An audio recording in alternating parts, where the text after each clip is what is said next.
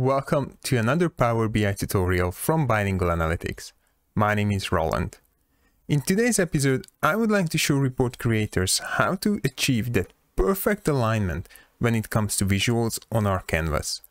A nicely formatted report page can significantly increase understandability of each element and how they fit into the story we are trying to tell. Therefore, it will be easier for our report users to interact with the report, and we can provide a much better user interface.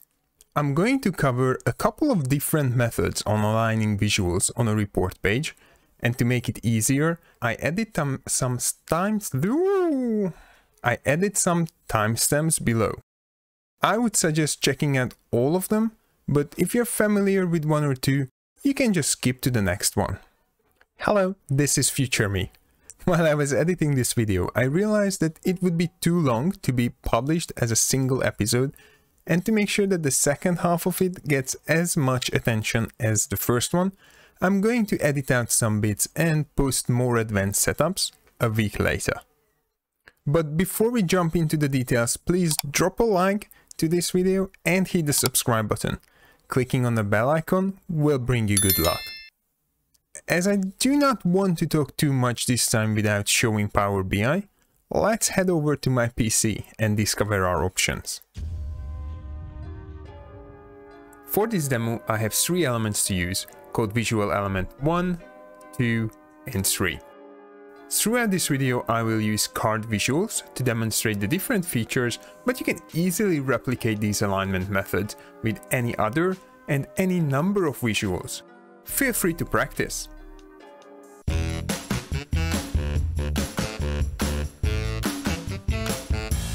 The first method is going to be the simplest way of aligning visuals. It is also probably something that many of you have seen or used before. Let's add visual element number 1 to this page. If I start moving this card around on the report page, you will see a red dotted line. That is going to be our visual guide. If I only have a single report element on the page, this red dotted line is going to help me to find the middle of the page, both horizontally and vertically. It is really neat as we can easily place items in the middle of the canvas and start building our visual blocks around them. Let's place this card to the left and somewhere around the top of the screen so that middle line is not going to show up. Let's add visual element number 2 as well and see what changes. We can easily align the top and bottom or the sides of these visuals just by following the red dotted line.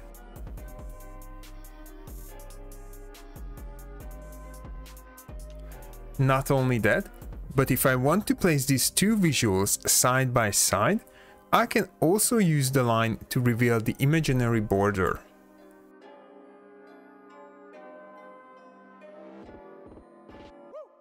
And finally, if we would like to create some sort of a tile or shifted look, we can also align the bottom of the first card to the middle of the second card. Something like this.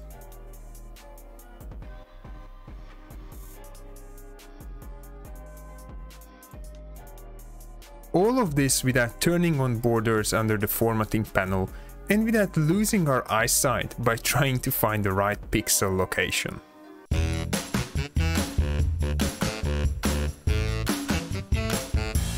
Under the View section of the ribbon, we can turn on Gridlines.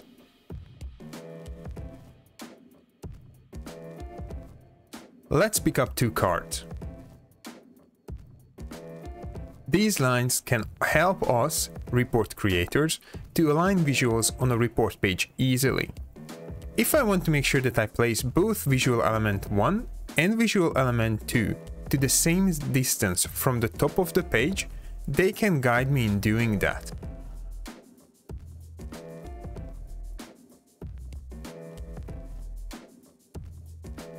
I would say that the main benefit of using the grid lines is that we can identify the location of the visual relative to the report page, while the red dotted lines can help us to identify location relative to other visual elements.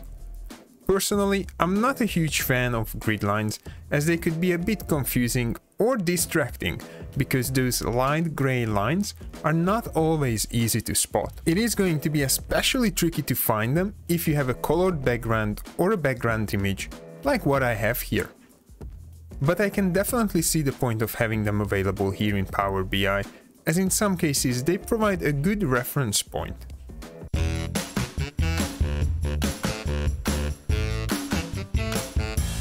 Once you align your visuals neatly on the canvas, I would suggest clicking on or enabling the Lock Objects mode on the top.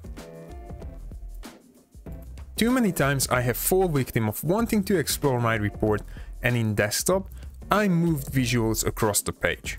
And it could be a painful exercise to place a single visual back to its original location, especially when you have overlaps or visuals on top of each other.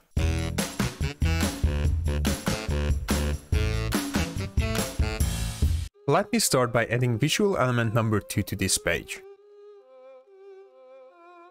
Once we select the visual element we want to align, we can see the Format panel on the ribbon. Under this option, we have the Align button. We can easily align a visual to the left or center or right. This is going to move the visual horizontally.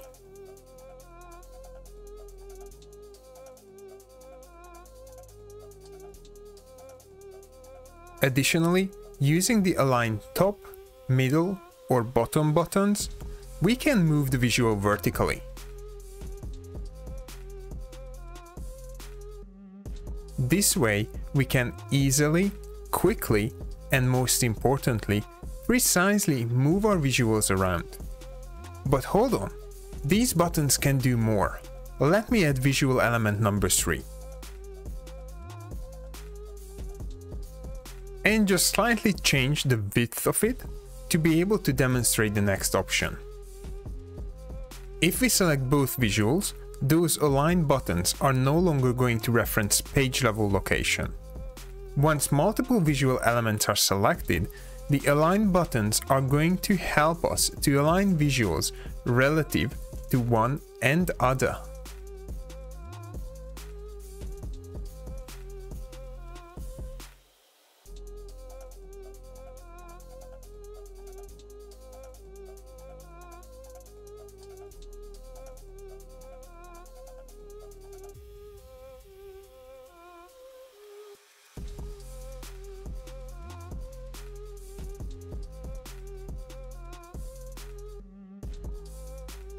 This is actually one of my favorite ways to quickly place visuals to the right place. I don't have to drag and drop elements on the canvas, no need to worry about the red dotted line, just a couple of clicks and I have a perfect alignment. And once again, we can align horizontally or vertically, and these buttons work with multiple visual elements as well. Isn't this great?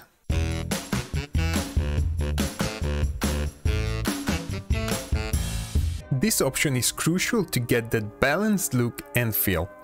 We need at least 3 visual elements to get this working, so let me grab all 3 elements.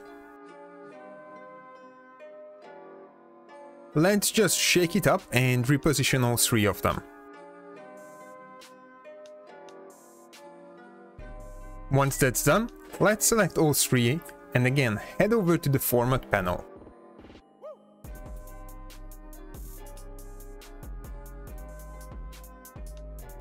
First, I'm going to align middle, and after that I can click on the Distribute Horizontally button.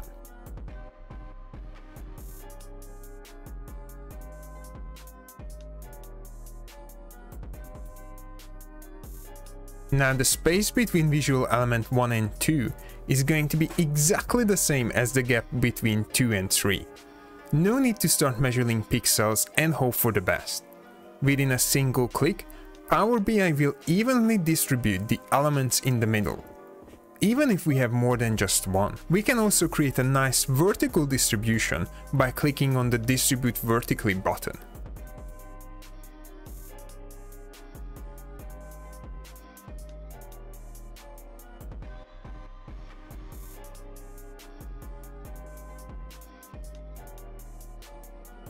But the best part is, we don't have to worry about making sure that all elements are in line. We can also do a shifted distribution. Let me show you what I'm talking about.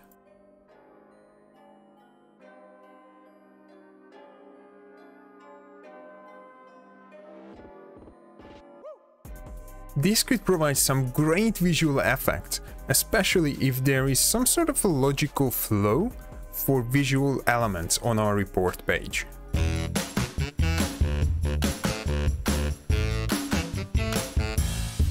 We are now looking at some advanced level alignment. I'm going to need all three cards again, so let me quickly copy them over here. So far, we haven't tried to place these cards on top of each other, or in other words, trying to create overlapping visual elements. It can be useful in some scenarios, let's say when we want to bake in a slicer into a bar chart. But how do we even know what sort of a layer order we have here? Let's click on the View pane on the ribbon and Selection.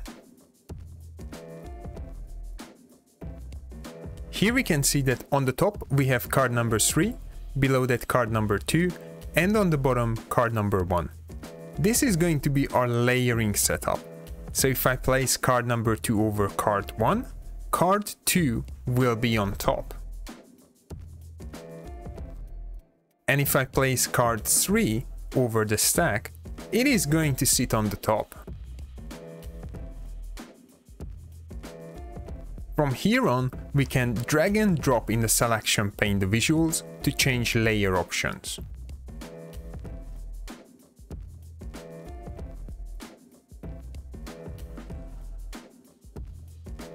Or we can use these little triangles here to adjust the Z-axis position.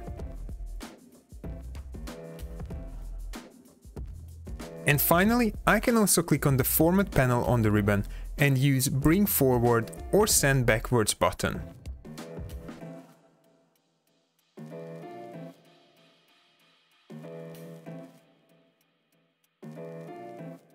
Bring Forward or Send Backward will adjust the position in the 3D space by 1 unit, while Bring to the front or Send to the back will place the visual to the absolute top or bottom.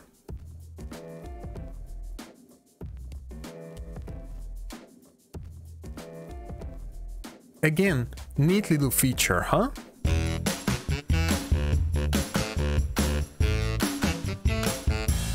To be able to demonstrate this feature, I only need one of the elements. Let's use visual element number 3, as we hardly use that one. It also deserves its 15 seconds of fame.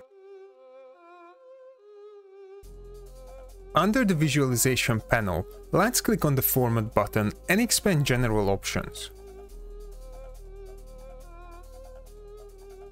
If you are looking for that pixel perfect alignment, but you don't want to use the previous methods, you can also use the X and Y position listed here.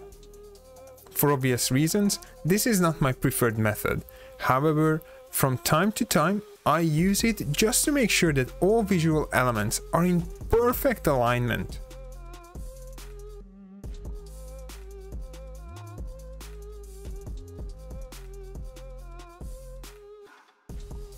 It is extremely useful when I already added a background image and cannot see the red dotted line or the grid lines. Or in case when I don't want to or cannot use the align buttons, for example there is nothing to align to, or I need to create something a bit more funky.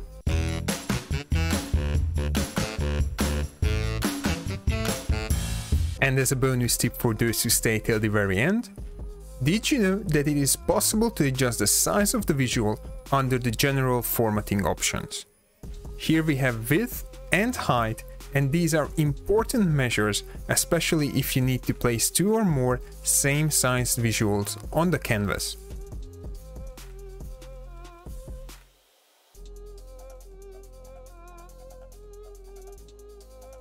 You don't need to worry about dragging the sides or the corner of the second visual, just copy-paste the values and Bob's your uncle. Alright, so just a quick recap. We covered 6 different ways to get the perfect alignment within Power BI reports, starting from a simple dotted line to the most complex pixel-driven positioning. Not to mention those 2 quick pro tips about locking objects and adjusting visual sizes. Luckily, Power BI Desktop offers a wide variety of built-in alignment options, and we don't have to be graphic designers to create a perfectly balanced visual distribution for our report pages. If you have a preferred way of aligning visuals or learned a new method to easily align the visual elements on your report, let me know down in the comment section below. Hey, this is Future Me again.